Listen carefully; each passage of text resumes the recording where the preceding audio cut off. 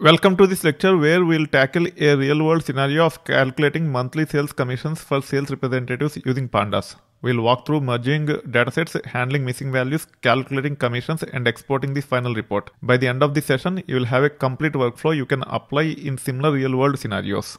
Here, our goal is to analyze the sales data and calculate monthly commissions for each sales representative. Will process two datasets. The first one is nothing but Toyota sales data.csv. The second one is nothing but sales reps data.csv. As you already know, Toyota sales data.csv contains details of sales transactions, including sale amounts, commission percentages, and dates. When it comes to sales reps data.csv, it contains sales rep details such as their names and regions. Here we'll clean, transform, and export the final results as a report to share with stakeholders. Let's start by loading the datasets into Pandas data frames and previewing their structure. For that purpose, we should be able to run these three cells. You can see the outcome as per the expectations. Next, we'll merge the two datasets to combine sales transaction details with the sales rep information. We'll use sales rep ID from the sales data and rep ID from the sales reps data. We should be able to say pd.merge, then in brackets Toyota sales data.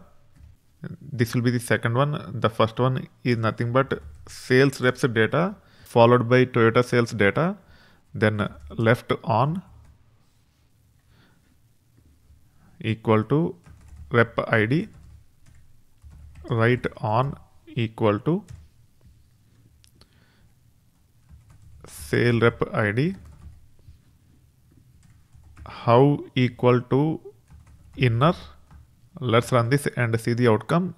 You can see the outcome as per the expectations. We should be able to scroll towards right and see all the fields. However, when it comes to commission percentage, it have NANs. We should be able to say dot fill NA commission percentage colon 0. Let's run this and then let's review the outcome. Commission percentages are transformed to zeros here. Now we should be able to compute the commission amount, and also we should be able to compute sale month, because when it comes to this data we have the sale date, not the month. Hence we'll be computing sale month using the sale date and then we'll take it forward. So here to compute commission and we should be able to say dot assign, then commission and equal to lambda x round of x sale amount multiplied by commission percentage. Here it is nothing but x commission percentage. Now let's run this. Let's make sure we review the output.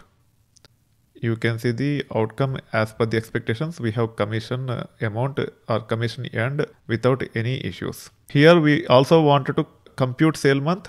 Again we can say assign, then sale month equal to lambda x pd dot to underscore date time x of sale underscore date.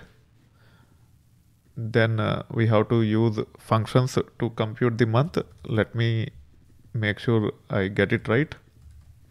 Here we have to say dot dt dot to underscore period of m.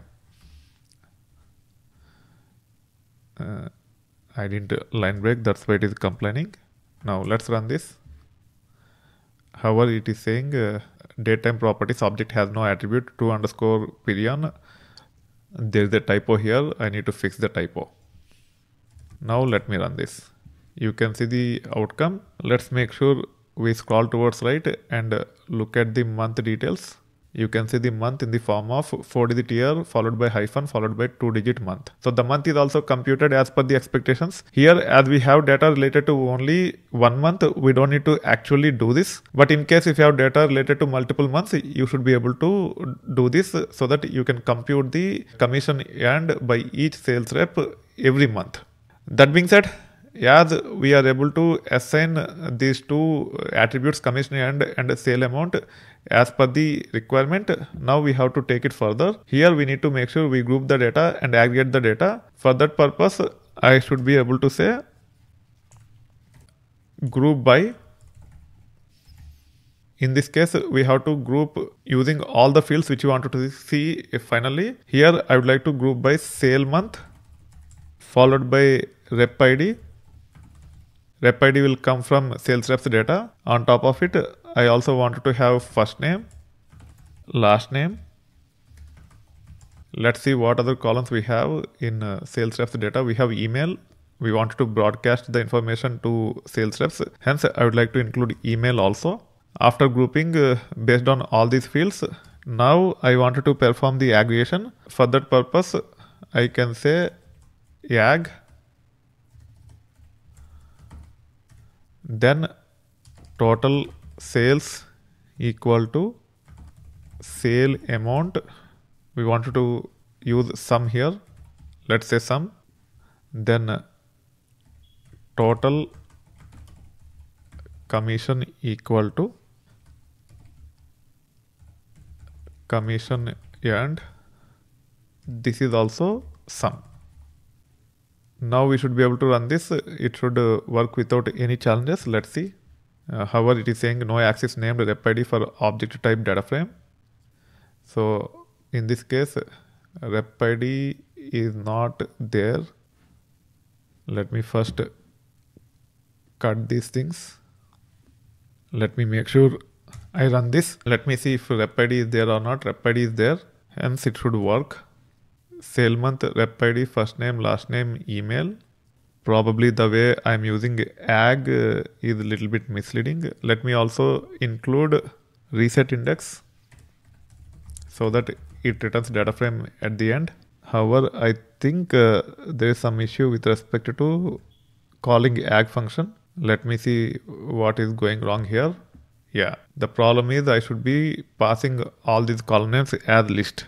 That's why it is not working. If it is one column, we don't need to pass it as list. If you have more than one columns in group by, we have to pass all the columns as list. Now it should work. Even this is highlighted appropriately. Earlier it is white, which means it is not recognized as a valid function as there is syntax error when it comes to group by. Now let's run this. You can see the outcome. For each sales rep, we are able to compute the total commission. Out of 22 sales reps, 2 of them are not active and there are no transactions associated with them. Hence, we'll not be able to see any details here because we have performed inner join. For all those sales reps where there are sales, you can find the total commission here. The final outcome contain 20 rows or 20 records because we have 20 sales reps who have earned sales commission for the month of 2024 November. As we are ready with our final outcome, we'll export the summarized data as a CSV file to share with stakeholders or use in reports and dashboards. Keep in mind, even though we are exporting to CSV, Pandas is robust enough to export to any of the standard file formats such as Parquet, Excel, so on and so forth. Even we can use Pandas to actually export the data into database tables directly. That being said, here we'll actually export the final data into a CSV file. First, let me assign this to a variable. The variable name is nothing but monthly summary. Now this is run. Let's preview the data in monthly summary. You can see the outcome as per the expectations. As this is of type data frame, we should be able to use to_CSV and specify the path. I'll be saying data/car_sales. Let's make sure we have this folder structure. You can see data, you can see car_sales. In this folder, let me specify the file name as monthly sales commission.csv.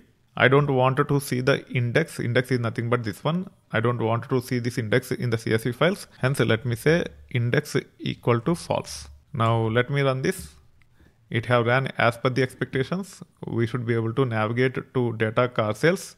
Here you can see monthly sales commission.csv. You can see the outcome as per the expectations. We have sale month, rep ID, first name, last name, email, total sales, and also total commission. Now we can review this report and issue the commission to the sales folks who actually get sales for the organization.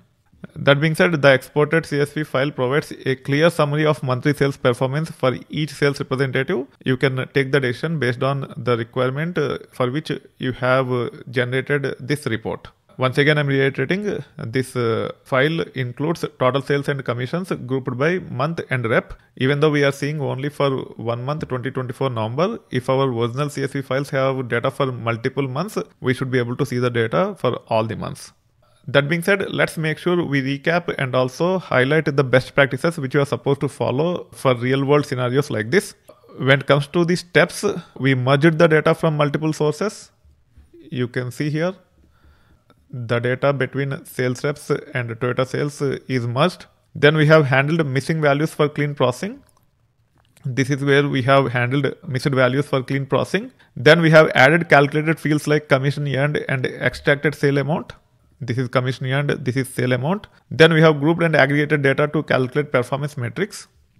You can see we have used all these fields which you wanted to see in the final outcome, and then we have performed aggregations such as total sales and total commission. The outcome is assigned to monthly summary, which is of type data frame. We have exported results in the data frame into a CSV. This is how we took care of exporting the data frame into CSV. Here we have used chained approach. You can also break this down into multiple code snippets and take it forward. Let's also highlight best practices. Make sure you handle missing data upfront to avoid errors in calculations. Also use calculated columns for derived metrics. Always inspect exported files for accuracy. We have actually reviewed the data in exported file. As per our review, we can confirm that exported CSV file have the data as per the expectations. That's it for this lecture and also for this section. We have covered a lot of important concepts in this section or module. Now it is time for us to get into exploratory data analysis. I'll be covering exploratory data analysis in series of lectures in the next section or module.